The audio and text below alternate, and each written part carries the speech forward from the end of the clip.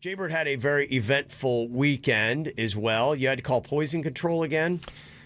I did on Sunday morning. For you or Chewy? For me. Either one of you could get into something. Okay. Here are some options. Try to guess, why did Jbird have to call poison control again? And didn't you call him not too long ago? I remember talking about that. Yeah, what was that for? I can't even remember. Yeah. The listeners will remember. Do you have them on speed dial? No, I just do the old, hey, call poison control. Calling again. I came up with 5 different options, though. I try to trick you.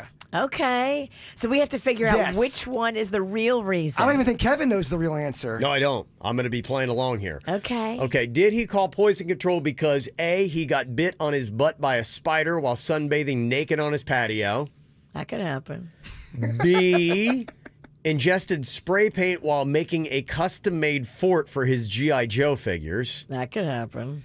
C, accidentally ate one of his dog's pills while eating an oatmeal cream pie? That could happen. All right, this is a hard game. I made it tough. D, accidentally gave his hungry dad detergent thinking it was the candy Nerds? That could happen too. Or E, fed a nut-filled sack to a kid who is deathly allergic to nuts? I left out the end. You're supposed to say snack, not sack. Boy, what a difference. So it was a nut sack? I think that auto-corrected, man. It's supposed to say nut snack. You know, hamburger hands over here. I type so quick. You're not going to be allowed around kids if that's what you feed them. Man, one letter can make such a difference. It changed the whole tone of that right there. Boy, what a typo. Oh, wow. That's just, I'm voting for that one. I'm a hopeful. I'm like to get ahead of this. It was snack, not sack. Oh, the die has been cast. Are you going to have to be on that registry now? You have 5 options. Oh my goodness. Okay, what sounds most plausible? I'm going to say no to the spider, which is A. The spider's too boring. And spray paint, I'm not really feeling that either. The dog pill sounds better, possibly.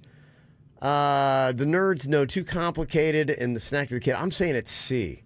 That's what I think it is. He ate one of his dog's pills while trying to eat an oatmeal cream pie. I'm going back and forth between that, the oatmeal cream pie, and the pill, because he probably hides his dog's pills in an oatmeal cream pie and gives it to his dog. Yes, absolutely. And he probably hid the pills and then forgot. You're right, and then he ate it. And he's like, I ate the wrong one. What? Oh, is that how I talk, Kev? Is that how I talk? Ate the dog's pie. Okay, so I'm saying it is C. Am I correct, Jbird?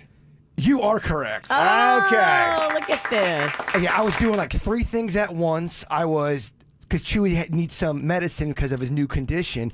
And I put it in an oatmeal cream pie, and I meant to put it in his little peanut butter thing. And I was doing too many things, and I knew it wasn't in the oatmeal cream pie because he can't eat oatmeal cream pies. But the pill was in there, and I ate the entire thing. And I'm chewing on it. I'm going, this tastes weird, man. Oh my gosh, I just ate Chewy's pill. Now look at the bottle. Humans in all caps, do not eat this pill. I was like, oh. What medicine is it for? Gosh, I had it written down.